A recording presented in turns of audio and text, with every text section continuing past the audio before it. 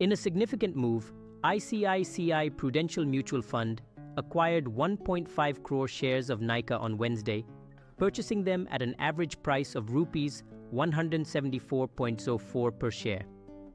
This acquisition, valued at rupees 256 crore, was conducted through block deals on the NSE, with the shares being bought from the Canada Pension Plan Investment Board.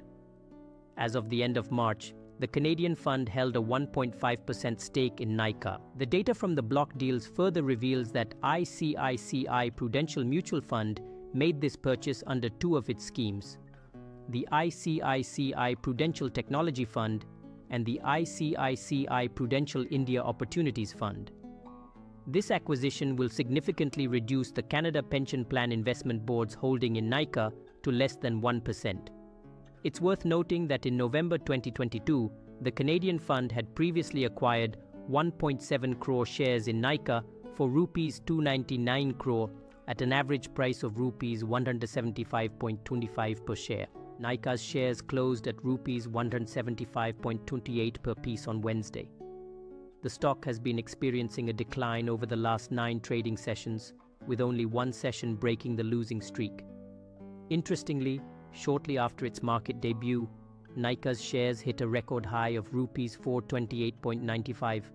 However, since then, the stock has lost 58% of its value and is currently trading below its initial offer price. FSN E-Commerce Ventures, the parent company of Nykaa, reported a 67.5% net profit growth in the year ending March 2024, reaching rupees 32.3 crore.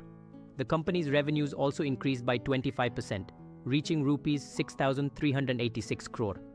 FSN E-Commerce Ventures expects a revenue growth of 22 to 23% in the first quarter of FY25.